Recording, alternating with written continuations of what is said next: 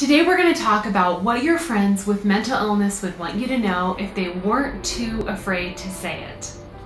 I'm Angela. I'm here to help you live a more purposeful life in your relationship with God and with one another. I am passionate about breaking the stigma of mental health issues among fellow Christians.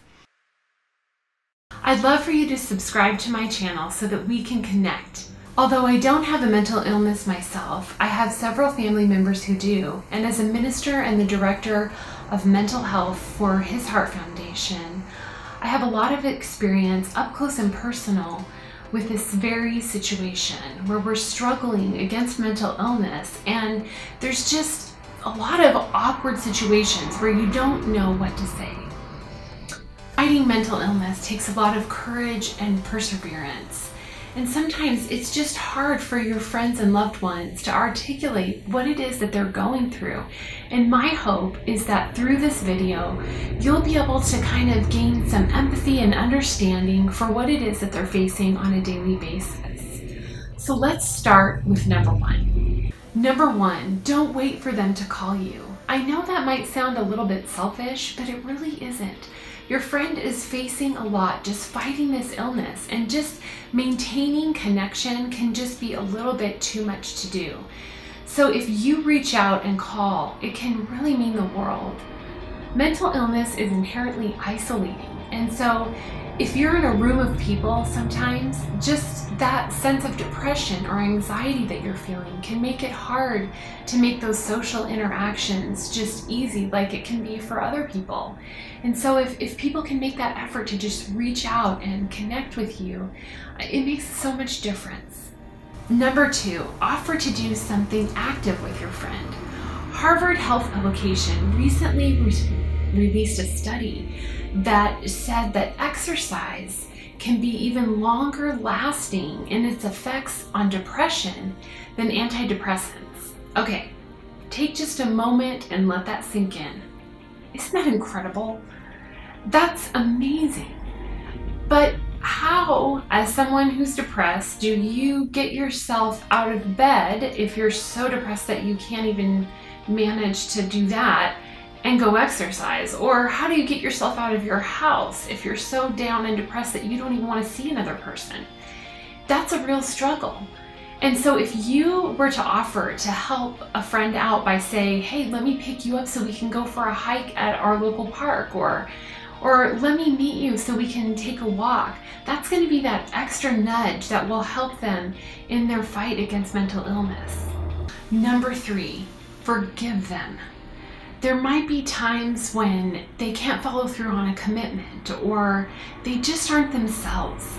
It's not something that is personal against you. It's the illness and they're struggling against it. And so offering grace and understanding and forgiveness is about the best thing that you can do for someone.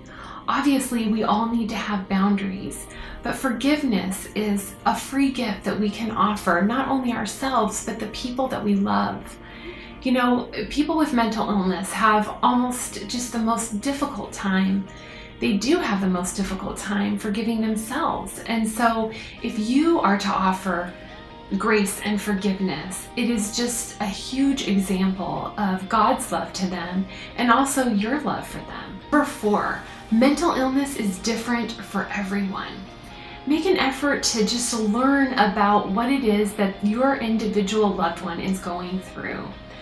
Sometimes it can seem like someone with depression is pretty high functioning and it doesn't seem like it's affecting their life that much. But honestly, the inner struggle that they're going through can be so profound that it's a fight for them to do just the everyday normal things in their life. And sometimes depression can look a lot like anger or withdrawing socially.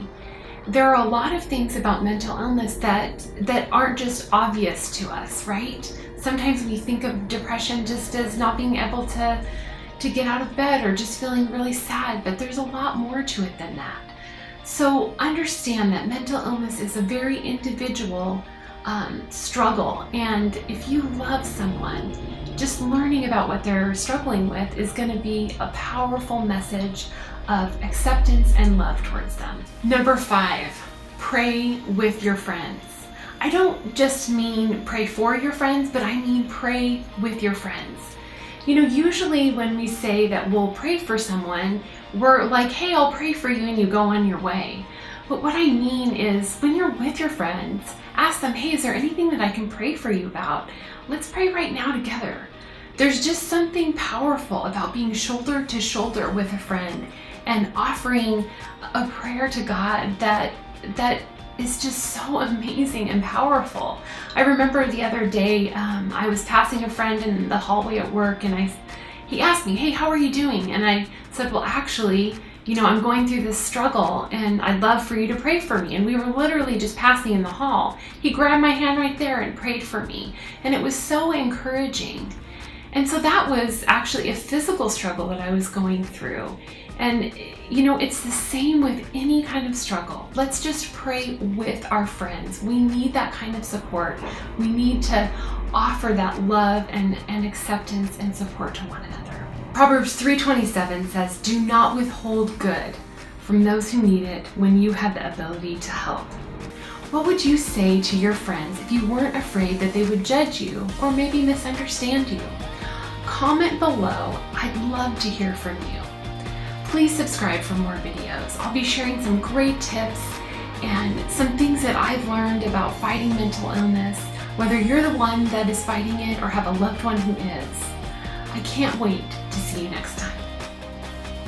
Please subscribe to more videos. I'll be sharing some great tips and other information about how to cope with mental illness and how to fight it.